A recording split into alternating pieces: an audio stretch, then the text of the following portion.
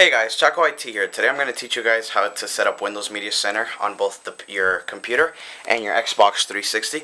This will allow you guys to play movies from your computer and stream them through your network over to your 360, making it kind of like a pirates galore here. So if you have like downloaded movies, let's say, you can play them. Well, you don't have to transfer them onto your 360. You just use Windows Media Center to play them there. And it's actually very simple, so let's get started.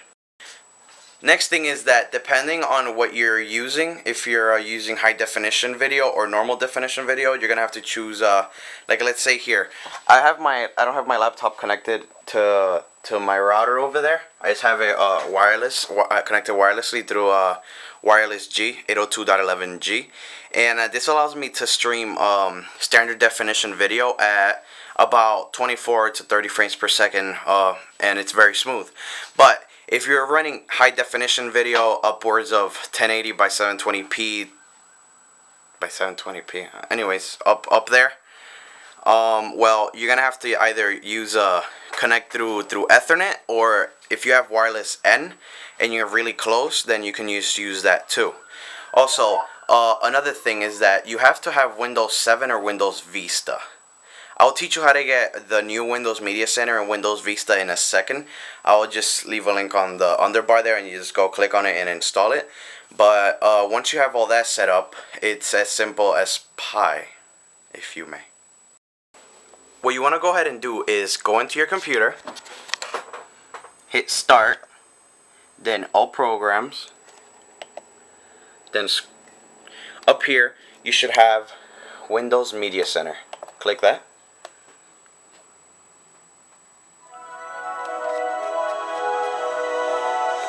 Alright, that's Windows Media Center for you there.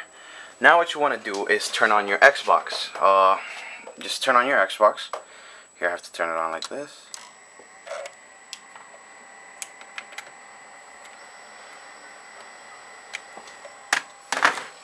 Then go on the channel on your TV.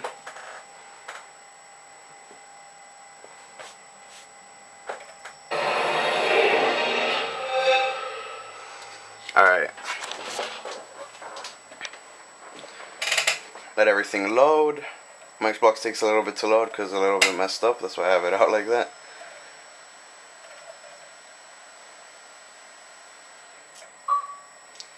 There we go. That's the noise. And go in. Okay. Now, as you can see, I'm logged in here. But if your Xbox, you don't have to be logged in to anything to do this. All you have to do is nothing really. Then what you want to do from my Xbox is scroll down to Windows Media Center. I will load up a bit.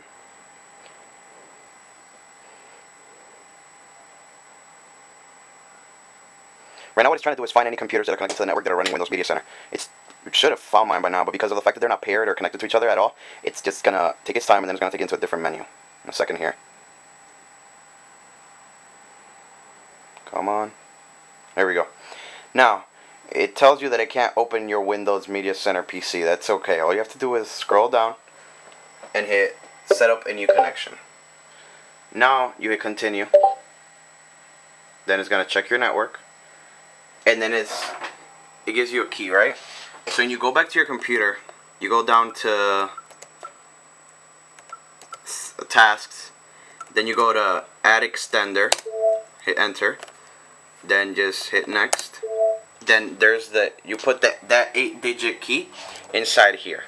So the 8-digit key would be 54585454. It will always be different, by the way. Hit next, and then it just starts configuring it. Then you just hit continue on your Xbox, and now it will start to sync. As you can see here, you heard that. That means that it's the Xbox is connecting. It's installing the Xbox, and there it is. Media Center extender. The Xbox is just loading right now while this installs it.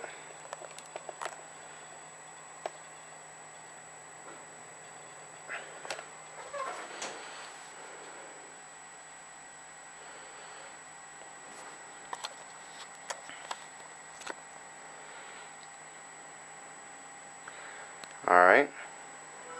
There you go. Now you want to wait for this tier to finish before we continue to do anything. As you can see, Windows Media Center is loaded up on the Xbox. Alright, come on. Connect.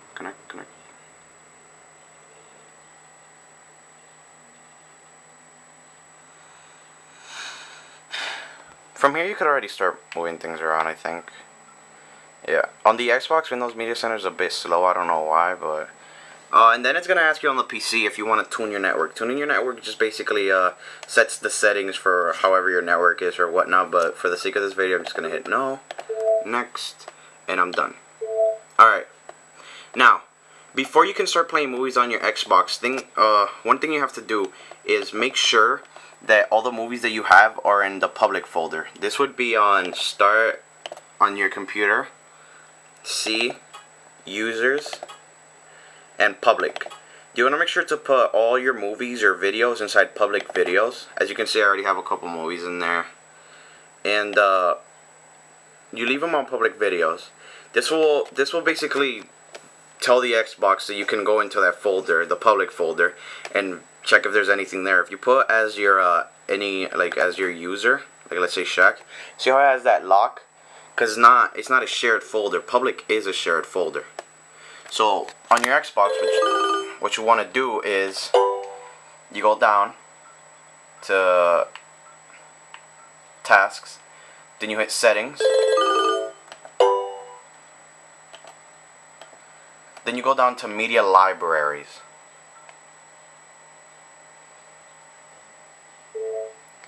Then you have a couple options here. You can import several things. You can import music, pictures, videos, recorded TV, and movies. This will all play on your Xbox and on your TV like at a really high volume. So I've used this for my music and it works really well. But in this case, we're going to do movies. Then you hit next. Add a folder to the library. Yes. You hit next. On another computer. Then you hit on another computer. Then next. And then it looks at all the users, right? It looks at first, this is the computers. As you can see, Shaq PC, that's my computer there. So you're going to hit A to continue. Alright. Now you have these two options, print and users. I'm going to hit users. Then you have Shaq PC and public. As you can see, my normal user, which is just Shaq, is not showing up here because it's not a shared folder. So all you're going to have to do is just click on the empty box and it's going to come up with a check. Then you go down and move your analog stick to next. Hit A to continue. Yes, use these locations, then finish. Now you want to hit B to go back. Go up to movies.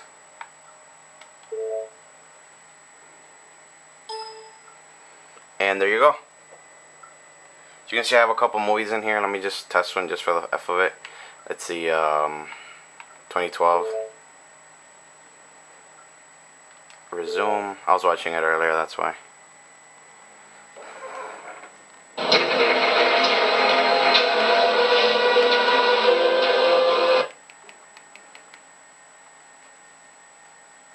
And there you go.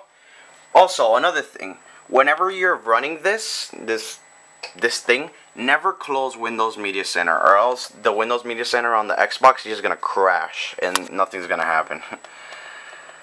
Alright, so thanks for watching, guys. What I'm gonna do is I'm gonna leave a link to anybody that's running Vista, and I'm also going to leave a list of all the supported formats that Windows Media Center supports. And if you have any other questions, just leave them in the comments there. If I helped you out, why don't you up this and subscribe? Doesn't cost you anything. I'm gonna be making more videos like these soon.